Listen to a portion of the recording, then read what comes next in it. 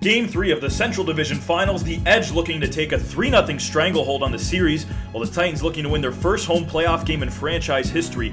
Early in the first, Ed Horton gets it to drop and draws the foul. He finished with the team-high 25 points. Later, Olu Ashlew with the huge one-hand jam. He had 14 off the bench. But in the second, it's Ashlew with the foul on Akeem Ellis. He gets it to go the and one to pull KW within 4. A few minutes later, Murphy Bernatowski hits his 4th 3-ball of the half, puts St. John's up 4.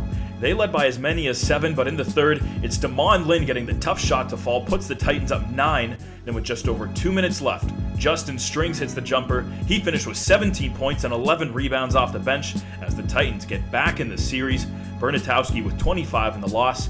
KW will have a chance to tie the series Sunday afternoon at the Odd.